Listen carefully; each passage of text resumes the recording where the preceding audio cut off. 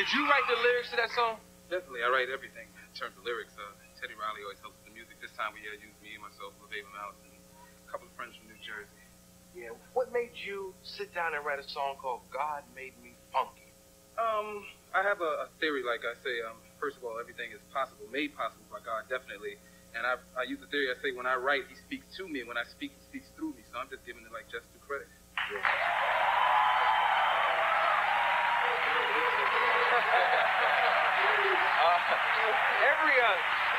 Every time you're here, and you've been here a lot, I get a call from my producer's mom. Marla's mom will always say, "Why doesn't he take his glasses off so we can see his eyes? He's such a bright young man. I'd love to see his eyes."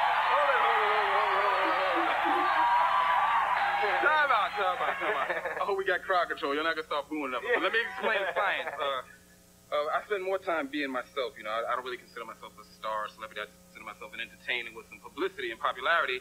And when I want to shop and go out and stuff like that, if I take the shades off and all of this leather and put on a baseball hat, I can walk around in peace and nobody knows who I am. And, okay. Yeah. Way to stay focused. Yeah, that's cool. So we really don't know what you look like. True, except for my interview friends. Yeah. Okay. Fresh Prince, formerly of Jazzy Jeff, Fresh Prince fame.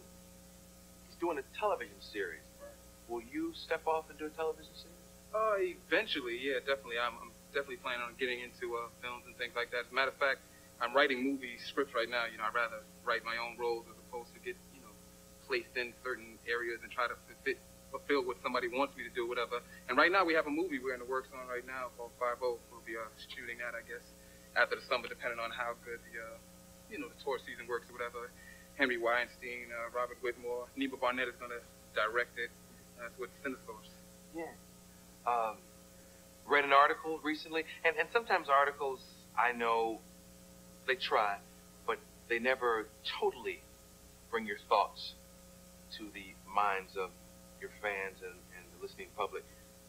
You talked about racism in the music industry recently to Village Voice. Expound on it. Let's hear it from your mouth. Well, basically, I just think that the music industry is pretty openly racist. I mean, it's a shame, you know, you see a pop chart and you see a black chart, and then a lot of people will just translate pop to white or whatever. And it's like a whole lot of political things, a whole lot of manipulations that go into what's going on.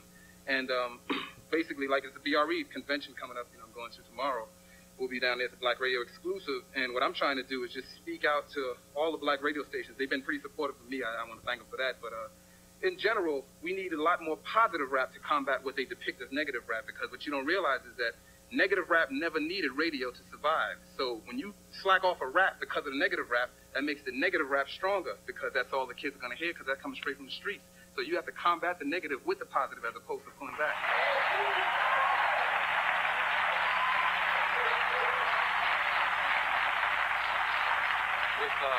With rap becoming more mainstream, is the racism easing up a little, or is it becoming more mainstream? Is it my world maybe, and I don't know? I would say rap is coming more mainstream selectively, like certain projects like a Tone Local become crossover. What's messed up from my point of view in terms of racism, again, is black radio is supposed to be the alternate to pop radio.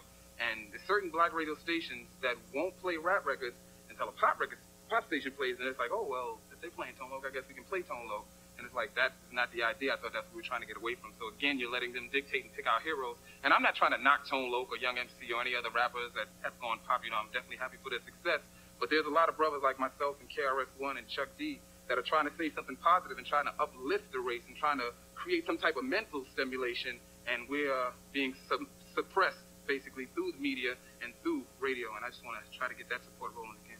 Yeah, because you do some interesting things. You put out a single called Go See the Doctor, and it's interesting because you enclosed condoms with the project.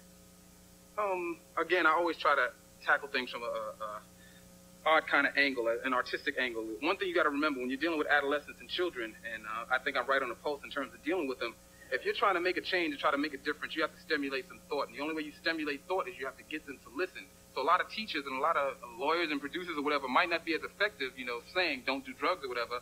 But when Kool says it, or MC Hammer, somebody said that it holds more weight because they can relate to us. And when I put lyrics in, as opposed to just dictating, you know, school teachers say it's not positive because I use a lot of profanity at that point or whatever. And I was like, I did what I had to do to get their attention, to give them the safe sex message, as opposed to just saying, hey, don't do this and use a condom. It just sounds corny. When you turn them off, they don't tune in. So the first step of making a change is to get them to listen. Yeah. Thanks for stopping by again. This is Kool Motif.